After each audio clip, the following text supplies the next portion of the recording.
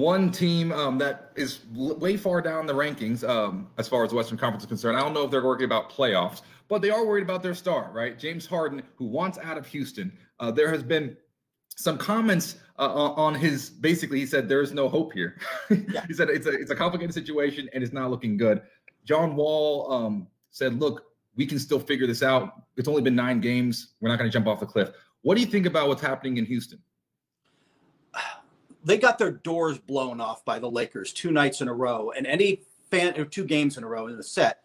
And look, the Lakers are the best team in the NBA. They're the defending champions. They are the bench. If you're going to win, that's the bar to clear. And they aren't even visiting the bar, right? Like they are nowhere near. They just LeBron's out there clowning them with turnaround threes in the corner. That was wild. That was wild. But these look away plays, it's just ridiculous.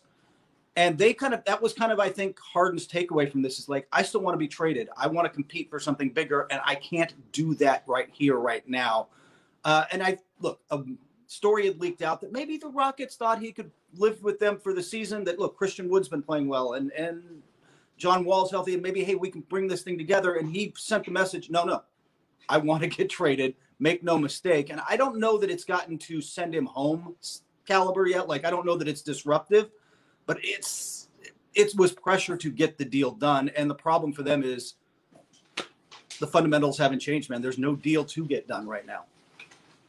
Yeah. The one thing that I find very heartening about the situation in Houston is people are still playing. They're still showing up every night, and they're getting better. Christian Wood, his development every night, it seems like it is improving. John Wall looks really good despite being off the court for 2 years because of injury. So when I look at that team, they're still competing at a high level. They're still competing. It's not at a high level. They're losing a lot of games, but they're still showing up despite all the James Harden distractions and the fact that they have a new head coach and a new GM and there's a new system. There's a lot of distractions happening in Houston, but there's still a lot of heart. And for me, that is as a guy who loves to compete and a guy who loves sports, I'm sitting there and I'm thinking, wow, that there is hope for that team going forward. That program, there's a lot of heart there.